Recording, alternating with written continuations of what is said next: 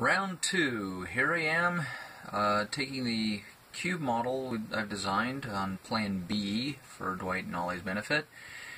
Was originally going to be plaster, turned it into MDF for the same shape, and painted it with a gesso. Thanks for the tip there, Dwight. Here it is. Some phenomenal transparency on the cube. It seems to have turned out rather well. I can see what you guys were talking about it being white, so we can see the light qualities as the light comes in. You can see it reflecting off spaces, coming in well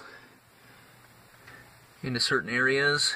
It turned out when I rotated the cube 90 degrees from what I originally had, it presented these nice floor plate ideas, although I'm sure you don't want me to take it that far.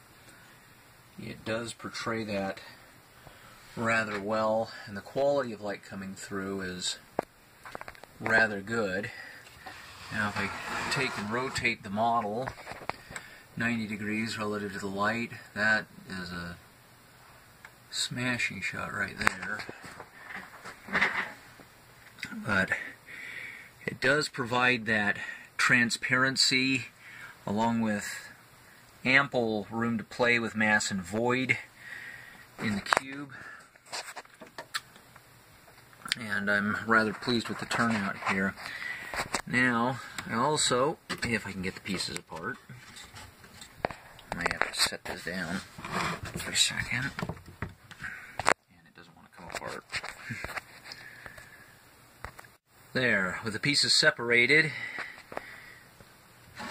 there are responses that can be made with it being manipulated around.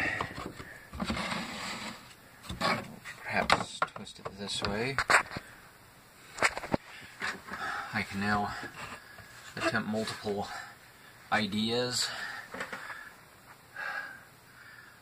intersections, rotations, and that's where I think I'm going to mold the program out from. Glad